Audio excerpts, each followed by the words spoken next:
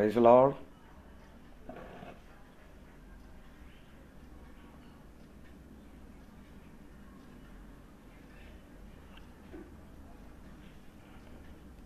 ഉച്ച കഴിഞ്ഞ സമയം ആരെയും കാണുന്നില്ല. എല്ലാവരും ഉറക്കമാണോ? ബിബിച്ചാൻ, Manoj Thottakkad, പുതുവിനെ തുഷാജി brother, Raju Thomas, hi. Praise the Lord. ഞാനിപ്പോൾ ബീഹാറിലാണ്. രാവിലെ ഞാനൊരു ലൈവ് ഇട്ടിരുന്നു. എന്നാൽ ആ ലൈവ് പെട്ടെന്ന് കട്ടായിപ്പോയി. ചില ഗൗരവമുള്ള കാര്യങ്ങൾ വിശ്വാസ സമൂഹത്തെ ധരിപ്പിക്കുവാനാണ് ഇപ്പോൾ ഈ ലൈവിലേക്ക് വന്നിരിക്കുന്നത്. ഇവിടെ ബീഹാറിൽ ഇന്നലെ വന്നു. ഇവിടുത്തെ പ്രവർത്തനങ്ങളെക്കുറിച്ചൊക്കെ ഞാൻ രാവിലെ പറഞ്ഞല്ലോ. വളരെ ശക്തമേറിയ പ്രവർത്തനങ്ങൾ, ദൈവവേല ഇവിടെ നന്നായിട്ട് നടക്കുന്നുണ്ട്. ചർച്ചിൻ്റെ പണികൾ നടക്കുന്നുണ്ട്. ഒരുപാട് ബന്ധപ്പെട്ട് കർത്താവിൻ്റെ ദാസന്മാർ ഇവിടെ പ്രവർത്തിക്കുന്നുണ്ട്.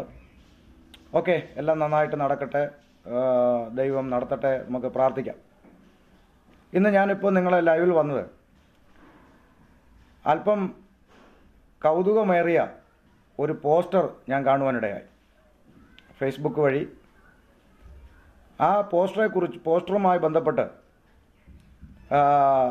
വിശ്വാസ സമൂഹത്തോട് ഗൗരവമായ ഒന്ന് രണ്ട് കാര്യങ്ങൾ ധരിപ്പിക്കാൻ, അതിനാണിപ്പോൾ ലൈവിൽ വന്നിരിക്കുന്നത്.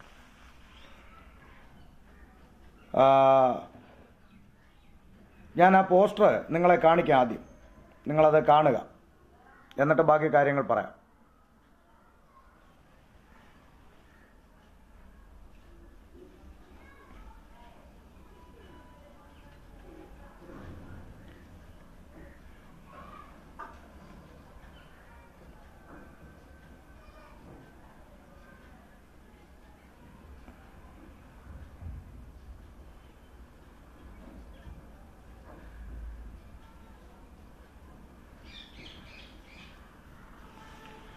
അപ്പം നിങ്ങൾ ആ പോസ്റ്റർ കണ്ടു കാണുമെന്ന് ഞാൻ വിശ്വസിക്കുന്നു. ആ പോസ്റ്റർ പറയുന്നത്, ഇന്ത്യക്കായി പ്രാർത്ഥിക്കാൻ ദൈവം നിങ്ങളെ വിളിക്കുന്നു.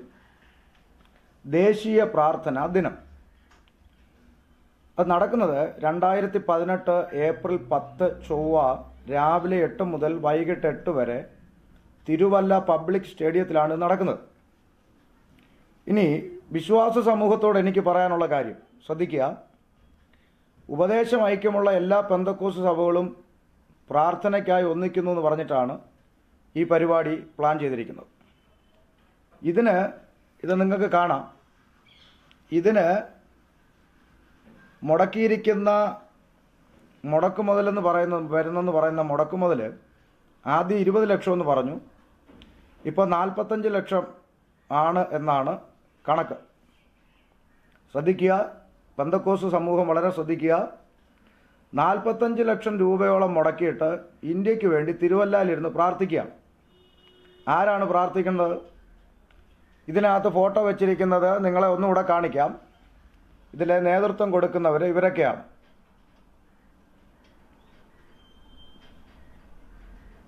ഇവരൊക്കെയാണ് നേതൃത്വം കൊടുക്കുന്നത്.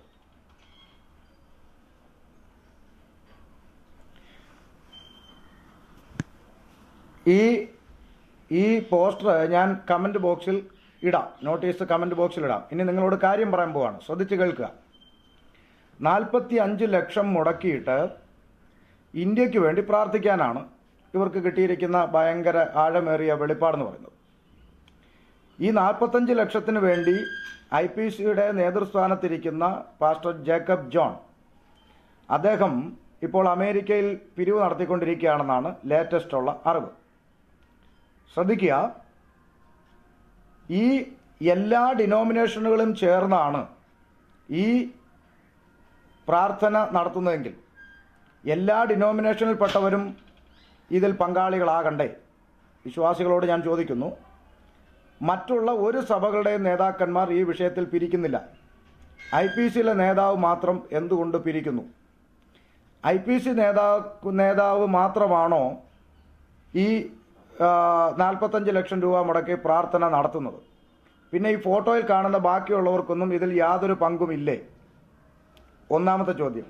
മറ്റൊന്ന്, ലോക്കൽ സഭകൾ എത്രയോ ആരാധന ആലയമില്ലാതെ എത്രയോ ലോക്കൽ സഭകൾ ഇരിക്കുന്നു. കഴിഞ്ഞ ദിവസം റീസ്റ്റോർ IPC എന്ന വാട്സാപ്പ് ഗ്രൂപ്പിൽ നടന്ന ചർച്ചയിൽ കൊല്ലത്ത് ഡീസന്റ് മുക്ക് എന്ന് പറഞ്ഞ സ്ഥലത്ത് പാസ്റ്റർ ബിജു ജോസഫ് അദ്ദേഹം പലിശയ്ക്ക് ലോണ് കടമെടുത്ത് ഒരാലയം വെച്ചിട്ട് 2,63,000 രൂപ ഇപ്പോൾ കടക്കാരനായിട്ട് അതിൽ 1 ലക്ഷം രൂപ അർജൻറ്റായിട്ട് അദ്ദേഹത്തിന് കൊടുത്തേ പറ്റൂ എന്ന് പറഞ്ഞ കടക്കാർ വന്ന് ബുദ്ധിമുട്ടിക്കുന്ന കാര്യങ്ങൾ കഴിഞ്ഞ ദിവസം റീസ്റ്റോർ IPC എന്ന വാട്സാപ്പ് ഗ്രൂപ്പിൽ ചർച്ച നടന്നപ്പോൾ കൊല്ലത്തെ സെൻട്രൽ പാസ്റ്റർ ആയിരിക്കുന്ന IPCയുടെ റിച്ചാർഡ് പാസ്റ്റർ പറഞ്ഞു പോലും ഞങ്ങളുടെ കയ്യിൽ പൈസ ഇല്ല, നിങ്ങൾ വേണമെങ്കിൽ ഇൻഡിപെൻഡൻ്റ് ആയിട്ട് നിന്നോ എന്ന് പറഞ്ഞ് അദ്ദേഹത്തെ ഒഴിവാക്കാൻ ശ്രമിച്ചു. ശ്രദ്ധിക്കുക, അങ്ങനെ ഒന്നും രണ്ടുമല്ല എത്രയോ ലോക്കൽ സഭകൾ ഒരു മേൽക്കൂര ഇല്ലാതെ സഭാകളില്ലാതെ കിടക്കുന്നു. ഈ 45 ലക്ഷം ഉണ്ടെങ്കിൽ കേരളത്തിലെ തിരുവല്ലയിൽ ഇരുന്ന് പ്രാർത്ഥിക്കാതെ ഇവർക്ക് ഇറങ്ങി സുവിശേഷം അറിയിച്ചൂടെ? 45 ലക്ഷം രൂപ ഉണ്ടെങ്കിൽ സുവിശേഷം അറിയിച്ചല്ലേ ആത്മാക്കൾ രക്ഷിക്കപ്പെടേണ്ടത്? അതല്ലേ കർത്താവ് ഏൽപ്പിച്ച കൽപ്പന. 45 ലക്ഷം മുടക്കി ഒരു ദിവസം പ്രാർത്ഥിച്ചാൽ ഏത് വചനപ്രകാരമാണ് ദൈവം അത് സ്വീകരിക്കുക? ഒന്ന്. ഇനി ഒരു ചോദ്യം, തിരുവല്ല സ്റ്റേഡിയത്തിൻ്റെ ഒരു ദിവസത്തെ റെന്റ് മാത്രം 2 ലക്ഷം രൂപയോളം വരുമെന്നാണ് ലഭിച്ച അറിവ്. ഞാൻ ചോദിക്കട്ടെ, ഈ ഉപദേശം ഐക്യമുള്ളവരെല്ലാം കൂടെ ഒന്നിക്കുന്നതാണല്ലോ ഇതിനകത്ത് വെച്ചിരിക്കുന്നത്. അങ്ങനെയാണ് എൻ്റെ ചോദ്യം. ഈ ഉപദേശം ഐക്യമുള്ളവരെല്ലാം കൂടെ ഒന്നിച്ചു കൂടാനുള്ള മനസ്സുണ്ടെങ്കിൽ കുമ്പനാട് ഗ്രൗണ്ട് ഉണ്ടല്ലോ, എന്തിനാണ് 2 ലക്ഷം രൂപ സ്റ്റേഡിയത്തിന് കൊടുക്കുന്നത്? കുമ്പനാട് ഗ്രൗണ്ടിൽ കൂടിയിരുന്നവർക്ക് പ്രാർത്ഥിച്ചൂടെ? മറ്റു ഡിനോമിനേഷൻകാരെല്ലാം സംഘടനാ വ്യത്യാസമില്ലാതെ ഒന്നിക്കുമെന്നാണല്ലോ ഇതിനകത്ത് വെണ്ടയ്ക്കാവൽ അടിച്ചു വെച്ചിരിക്കുന്നത്. അങ്ങനെയാണെങ്കിൽ കുമ്പനാട്ട് ഗ്രൗണ്ടിലും കൂടിയാൽ പോരെ? എന്തിനാണ് ഈ 2 ലക്ഷം തിരുവല്ല സ്റ്റേഡിയത്തിന് കൊണ്ട് കൊടുക്കുന്നത്? അപ്പോൾ ഇതൊക്കെ വളരെ തന്ത്രപരമായ പാവപ്പെട്ട വിശ്വാസികളിൽ നിന്ന് പണം പിരിച്ചെടുക്കാനുള്ള തട്ടിപ്പാണ് ഇവരിതിൻ്റെ പേരിൽ നടത്തിക്കൊണ്ടിരിക്കുന്നതെന്ന് ദൈവ സമൂഹം തിരിച്ചറിയണം. വിശ്വാസ സമൂഹം ഇത് തിരിച്ചറിയണം. എന്ത് കുമ്പനാട്ട് വന്നെങ്കിൽ ഇരുന്ന് പ്രാർത്ഥിച്ചാൽ പോരെ? എന്തിനാണ് ഇവർ ഈ 2 ലക്ഷം രൂപ ഒരു ദിവസം പ്രാർത്ഥിക്കാൻ വേണ്ടി തിരുവല്ല സ്റ്റേഡിയത്തിന് കൊടുക്കുന്നത്? 2 ലക്ഷം രൂപ ഉണ്ടായിരുന്നെങ്കിൽ ഒരു പെൺകുഞ്ഞിനെ ഒന്ന് കെട്ടിച്ചയക്കാമല്ലോ എന്ന് ചിന്തിച്ച് ഭാരപ്പെടുന്നവർ IPCയുടെ ലോക്കൽ സഭകളിലുണ്ട്. അപ്പോൾ ഇവർ 45 ലക്ഷം രൂപ മുടക്കിയിട്ട് ഇവരൊക്കെ എന്ത് കളിയായി കളിക്കുന്നതെന്ന് വിശ്വാസ സമൂഹം തിരിച്ചറിയണം. ഇങ്ങനെയുള്ള ഓരോ പ്രോജക്റ്റിൻ്റെ പേരിൽ ഓരോ നോട്ടീസും പഠിച്ചിറക്കിക്കൊണ്ട് ബക്കറ്റും കൊണ്ട് പിരിവിന് വരുന്ന ഒരുത്തനും ഒരു ദൈവമക്കൾ പോലും ഇതിന് നിങ്ങൾ പണം കൊടുത്താൽ നിങ്ങൾക്ക് ദൈവത്തിൻ്റെ സന്നിധിയിൽ നിന്നോ ദൈവിക കൃപയോ ദൈവിക അനുഗ്രഹമോ ഒന്നും ലഭിക്കുകയില്ല എന്നുള്ള യാഥാർത്ഥ്യം നിങ്ങൾ തിരിച്ചറിയണം.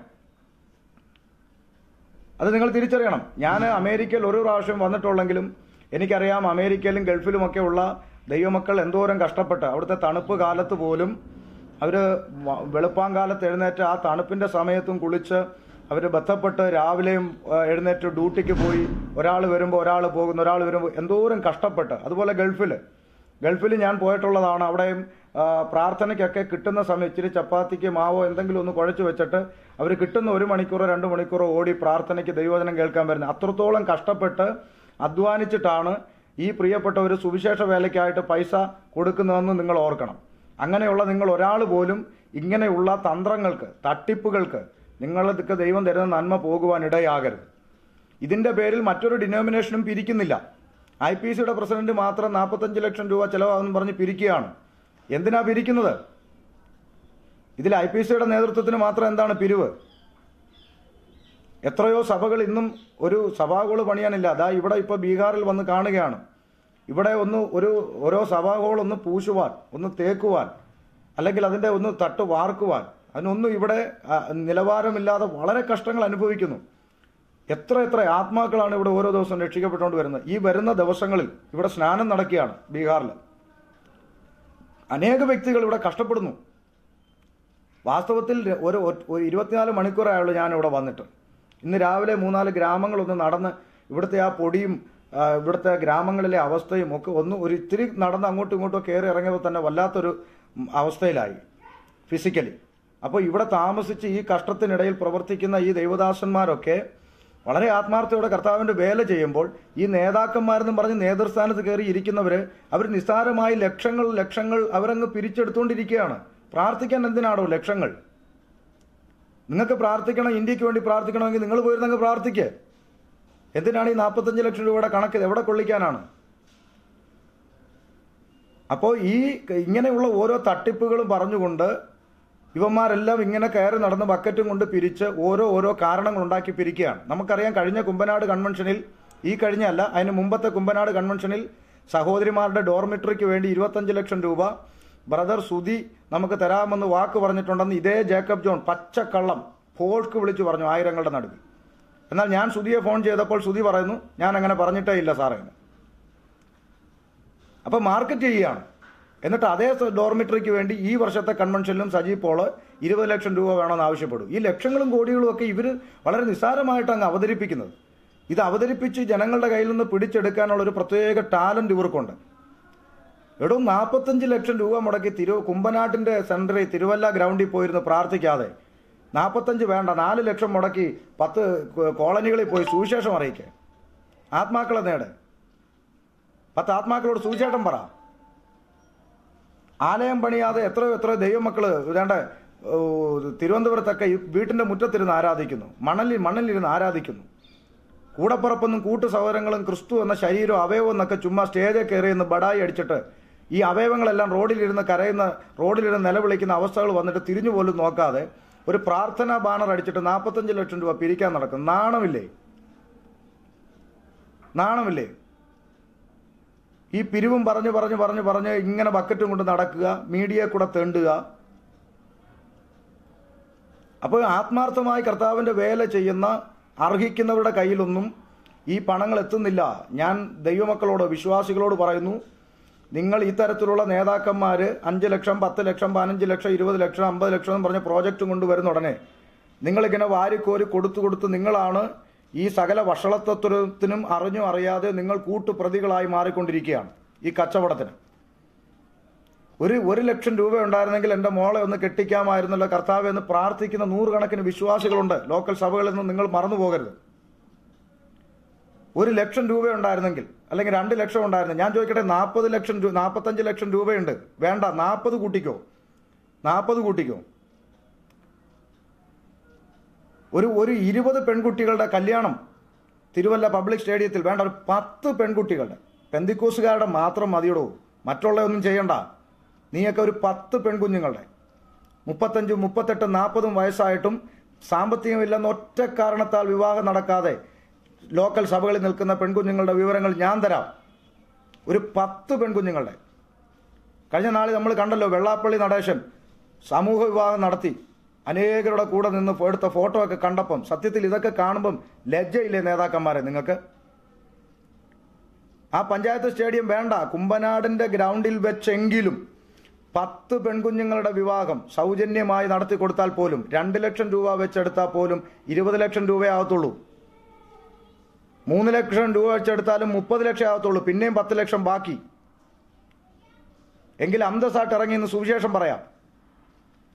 അല്ലാതെ കസേരയ്ക്കും അധികാരത്തിനും അടിച്ചു കോടതിയും കയറി, നാട്ടുകാരുടെ മുമ്പിൽ കോടതിയും കയറി ഇറങ്ങി നാണക്കേട് ഉണ്ടാക്കിയിട്ട് ഇതൊക്കെ പറയുമ്പോഴാണോ നിങ്ങൾക്ക് നാണക്കേട്? സത്യങ്ങൾ വിളിച്ചു പറയുമ്പോഴാണോ നിങ്ങൾക്ക് നാണക്കേട്? നിങ്ങൾ കോടതി കയറി ഇറങ്ങുന്നതിനും കസേരയ്ക്ക് അടിക്കുന്നതിനും. ഇപ്പോൾ അടുത്ത ഇലക്ഷൻ വരുന്നു. ലക്ഷങ്ങൾ ഫ്ലെക്സും ബാനറും നോട്ടീസും അടിച്ചിട്ട് പരസ്യം ചെയ്തിട്ട് ഒടുവിൽ ഇലക്ഷൻ കഴിയുമ്പോൾ ഈ പരസ്യം ചെയ്ത ഫ്ലെക്സും ബാനറും നോട്ടീസും എല്ലാം കുമ്പനാട്ട് ഗ്രൗണ്ടിൽ കൂട്ടിയിട്ട് തീ കത്തിച്ച് കളയും. പണം. ഇതെല്ലാം അധ്വാനിക്കുന്ന ദൈവമക്കളുടെ നന്മയല്ലേ? ഈ കാപട്യന്മാരെ ദൈവമക്കൾ തിരിച്ചറിയണം. ഇങ്ങനെ ഓരോ പ്രോജക്റ്റും കൊണ്ട് വർഷാവർഷം നേർച്ചക്കോഴി ഇറങ്ങുന്ന പോലെ തണുപ്പടിക്കുമ്പോൾ അങ്ങ് ഇറങ്ങും ബക്കറ്റും കൊണ്ട്. ഇത് പറയുമ്പോൾ ചിലപ്പോൾ ചിലർ ചോദിക്കും, താങ്കൾ അമേരിക്കയിൽ പോയില്ലെന്ന്. എന്നെ കേൾക്കുന്ന അമേരിക്കയിലെ ഫ്രണ്ട്സുകൾ എൻ്റെ ഫ്രണ്ട്സ് ലിസ്റ്റിലുണ്ട്. പറയട്ടെ, ഒരു പ്രോജക്റ്റ് ഞാൻ അവിടെ അവതരിപ്പിച്ചിട്ടുണ്ടോ? 4.5 മാസത്തോളം ഞാൻ അമേരിക്കയിൽ നിന്ന് പ്രസംഗിച്ചു. ഒരൊറ്റ പ്രോജക്റ്റ് നിങ്ങളുടെ മുമ്പിൽ അവതരിപ്പിച്ചിട്ടില്ല. ഒന്നിൻ്റെയും പേര് പറഞ്ഞ് പിരിച്ചിട്ടില്ല. പ്രാഗൽഭ്യമുണ്ട് എനിക്ക് പറയാം. അതുകൊണ്ടാണ് പറയുന്നത്. അതുകൊണ്ട് ഞാൻ ഈ വിശ്വാസി സമൂഹത്തോട് പറയുന്നു, ഇങ്ങനെയുള്ള ഓരോ പ്രോജക്റ്റ് നോട്ടീസും കൊണ്ട് ഇവർ ഇറങ്ങിയിരിക്കുകയാണ്. പണം പിരിക്കുവാനാണ്. ഇപ്പോൾ ഈ ജേക്കബ് ജോൺ എന്ന് പറഞ്ഞ ആൾ ഇപ്പോൾ ഇതിൻ്റെ ആഗോള പുള്ളി മൊത്തം പെന്തക്കോസുകാരുടെയും നേതാവ് ഞാനാണ് എന്ന് വരുത്താൻ വേണ്ടിയാണോ ഈ 45 ലക്ഷം രൂപയുടെ പ്രാർത്ഥനയ്ക്ക് പിരിവിനിറങ്ങിയിരിക്കുന്നത്?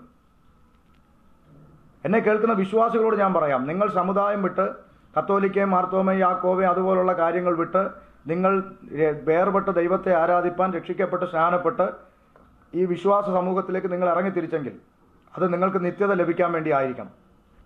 ആ നിത്യതയ്ക്ക് വേണ്ടിയാണ് നിങ്ങൾ ഇത്രയും ത്യാഗം സഹിച്ച് വിശ്വാസ ജീവിതത്തിൽ ഇറങ്ങിയതെങ്കിൽ ഈ കള്ളത്തരങ്ങൾക്ക് നിങ്ങൾ കൂട്ടുനിന്നാൽ നിങ്ങളുടെ നിത്യത നഷ്ടപ്പെടും. അതിന് വാക്യസഹിതം ഞാൻ നിങ്ങളോട് പറയാം. എഫേസ്യ സഭയോട് എഫേസ്യ ലേഖനം 6-ാം അധ്യായം 10-ാം വാക്യത്തിൽ പറയുന്നു, പിശാചിന്റെ തന്ത്രങ്ങളോട് എതിർത്ത് നിൽക്കാൻ കഴിയേണ്ടതിന് ദൈവത്തിന്റെ സർവായുധ വർഗം ധരിച്ചുകൊള്ളുവിൻ. എന്താണ് സർവായുധ വർഗം? താഴോട്ട് വായിക്കുക. എന്താണ് സർവായുധ വർഗം? നിങ്ങളുടെ അരയ്ക്ക് സത്യം കെട്ടിയും. ഇതൊരു വ്യക്തിയോടല്ല പറഞ്ഞത്, എഫേസ്യ സഭയിലെ വിശ്വാസികളായ വിശുദ്ധന്മാരോട് പറയുന്നു. ക്രിസ്തുവിന്റെ സഭ അരയ്ക്ക് സത്യം കെട്ടണം. സത്യത്തിന് വേണ്ടി നിൽക്കണം ദൈവസഭ. നീതി എന്ന കവചം ധരിച്ചു എന്ന് പറഞ്ഞാൽ ക്രിസ്തുവിന്റെ സഭ അനീതിക്ക് കൂട്ടു നിൽക്കരുത്. ക്രിസ്തുവിന്റെ സഭ അനീതിക്ക് കൂട്ടു നിൽക്കരുത്. നീതിക്ക് വേണ്ടി ശബ്ദം ഉയർത്തണം. അനീതിക്ക് വേണ്ടി കൂട്ടു നിൽക്കുന്നതൊന്നും യേശു ക്രിസ്തുവിന്റെ സഭ അല്ല, അല്ലവേ അല്ല. അപ്പൊ നിങ്ങൾ യഥാർത്ഥ ക്രിസ്തുവിന്റെ സഭയിലാണെങ്കിൽ വചനവിരുദ്ധമായ ഈ ഇരട്ടത്താപ്പ് കള്ളന്മാർക്ക് കൂട്ടു നിൽക്കരുത്. തല പോയാലും കൂട്ടു നിൽക്കരുത്. എനിക്കറിയാം എത്ര ലോക്കൽ സഭകൾ നിങ്ങൾക്ക് ഞാൻ കാണിച്ചു തരണം. ഞാൻ കാണിച്ചു തരാം. ഇന്നും മേൽക്കൂരയില്ലാത്ത, പാഴ്സണേജ് ഇല്ലാത്ത, വേണ്ട കുഞ്ഞുങ്ങൾക്ക് വർഷാവർഷം യൂണിഫോമും പുസ്തകം പോലും വാങ്ങാനില്ലാതെ പ്രസ്താവനമേ എന്നും പറഞ്ഞ് കർത്താവിന് വേണ്ടി അധ്വാനിക്കുന്ന ദൈവദാസന്മാരെ ഞാൻ കാണിച്ചു തരാം. വേണ്ട, ഞാൻ നിങ്ങളോട് ചോദിക്കട്ടെ, സുവിശേഷ വേലയിൽ കർത്താവിന് വേണ്ടി ശക്തമായി അധ്വാനിച്ച് ശക്തമായി പോരാടിയിട്ട് യൗവനകാലത്തിൽ വിവിധ മുഖാന്തരങ്ങളിലൂടെ മരണപ്പെട്ടു പോയ എത്രയോ ദേവദാസന്മാർ കേരളത്തിലുണ്ട്. ആ ദേവദാസന്മാർ മരിച്ചു കഴിയുമ്പോൾ അവരുടെ ഭാര്യയും കുഞ്ഞുങ്ങളും ആ പാഴ്സണേജ് ഒഴിഞ്ഞു കൊടുക്കണ്ടേ? അവരെങ്ങോട്ട് പോയി? അവരൊക്കെ ഇപ്പോൾ എവിടെ താമസിക്കുന്നു? ആരെങ്കിലും അന്വേഷിക്കാറുണ്ടോ? അവരുടെ കുഞ്ഞുങ്ങളെ ഇപ്പം പഠിക്കുവാണോ? അവരുടെ കുഞ്ഞുങ്ങളുടെ വിവാഹം നടന്നിട്ടുണ്ടോ? ആരെങ്കിലും അന്വേഷിക്കാറുണ്ടോ? ഞാനൊരു വ്യക്തിയാണ്, പക്ഷെ ഒരു പ്രസ്ഥാനത്തിന്റെ നേതൃത്വത്തിൽ ഇരിക്കുന്നവർക്ക് ഇതൊക്കെ അന്വേഷിക്കാൻ ഉത്തരവാദിത്തമുണ്ട്. അവരന്വേഷിക്കേണ്ടവരാണ്. എത്ര ചെറുപ്പക്കാരായ പാസ്റ്റർമാർ ഈ പ്രസ്ഥാനങ്ങൾക്ക് വേണ്ടി നിന്നിട്ട് പാതി വഴിയിൽ അവരെ കർത്താവിൽ പ്രിയം വെച്ച നിത്യതയിലേക്ക് അവർ കടന്നുപോയിട്ടുണ്ട്. അവരുടെ വിധവന്മാർ അന്നേരം ഒരു ബക്കറ്റ് വിരിവൊക്കെ ഓടി നടന്ന് അതിൻ്റെ പേരിൽ നടത്തും. അതിനപ്പുറം അവരെ എത്ര പേര് അന്വേഷിച്ചിട്ടുണ്ട്? അവരുടെ കുഞ്ഞുങ്ങൾ ഇപ്പോൾ എന്തായിരിക്കുന്നു, എങ്ങനെ ആയിരിക്കുന്നു എന്ന് തിരക്കാൻ അതിനുവേണ്ടി പിരിക്കാൻ പോയിട്ടുണ്ടോ? 45 ലക്ഷം രൂപയുടെ പ്രാർത്ഥന നടത്താൻ ഇന്ത്യക്ക് വിടുതൽ. ഈ അമേരിക്കയിൽ ഇരിക്കുന്നവരോട് ഞാൻ ചോദിക്കട്ടെ, എത്രയോ അമേരിക്കയിലൊക്കെ എത്രയോ പ്രയർ ലൈനുകൾ നടക്കുന്നുണ്ട്. ഫോൺ കോൾ വഴി ആയിരക്കണക്കിന് പ്രാർത്ഥനകൾ പ്രയർ ലൈൻ വഴി അമേരിക്കയിൽ നടക്കുന്നുണ്ട്. അപ്പോൾ ഈ പ്രാർത്ഥനയൊന്നും ദൈവം കേൾക്കത്തില്ലേ?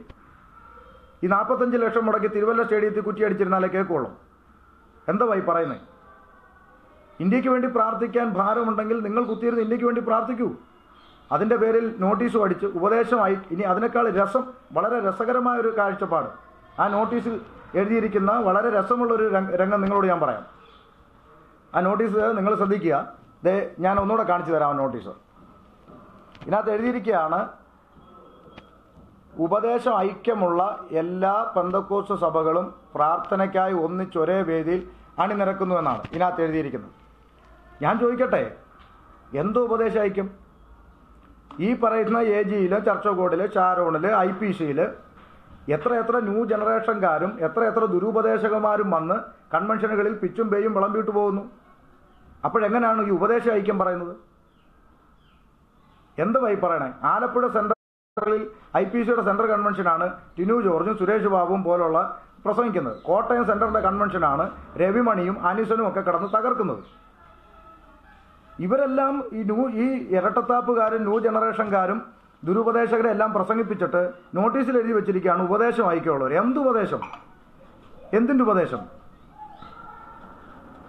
സത്യത്തിൽ ഈ ഇലക്ഷൻ അടുത്ത് വരുമ്പോൾ രാഷ്ട്രീയക്കാർ വന്നിട്ട് ഓരോ വാഗ്ദാനങ്ങളൊക്കെ ചെയ്യുന്ന പോലെ ഇപ്പോൾ അടുത്ത ഇലക്ഷനോട് അടുത്ത് വരുമ്പോൾ കസേര ഒപ്പിക്കാൻ വേണ്ടി ഞങ്ങൾ ഇങ്ങനെ ചെയ്യുന്നു. 45 ലക്ഷം രൂപയുടെ പേരിൽ ചുമ്മാ സുവിശേഷം അറിയിക്കാൻ നോക്ക്. സഭയുടെ നേതൃസ്ഥാനത്തിരുന്നിട്ട് ഇത്ര ഇരട്ടത്താപ്പ് കളികൾ കളിക്കാതെ സുവിശേഷം അറിയിച്ച ആത്മാക്കളെ നേടാൻ നോക്ക്. കർത്താവിന്റെ വരവടുത്തിരിക്കുന്നു.